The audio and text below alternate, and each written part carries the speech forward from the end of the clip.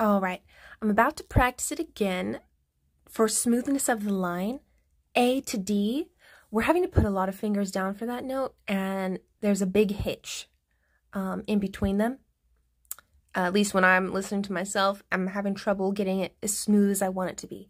So in your own playing, think about that, listen to that, make sure it's as smooth as possible.